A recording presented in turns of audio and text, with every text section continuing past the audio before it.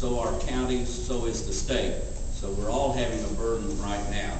And before I would look for another source of tax revenue for municipalities, which would encroach upon the ability of other forms of government to finance what they do, I would want to make sure that municipalities are taking advantage of all of the resources that are available to them now. They have not only sales tax revenues, they also have municipal water and sewer charges, franchise fees, EMS fees, municipal power fees on occasion, court fees and fines. Some cities have tax increment financing, not every city, but some do.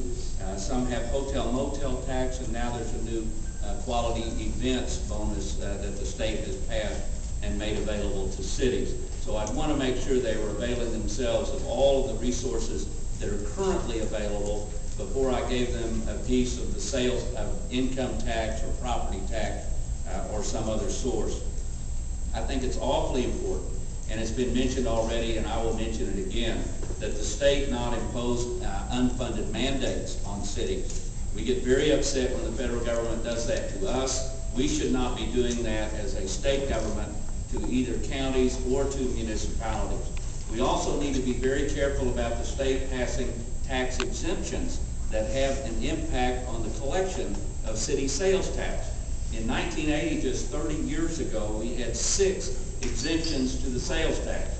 It included food and groceries, it included agricultural equipment and supplies, it included newspapers and several other things. Today, we have 143. So over 30 years, we've greatly increased the number of sales tax exemptions, and every one of those impacts not only on city sales tax, on state sales tax collections, they also impact on the cities. I would certainly want the active efforts of the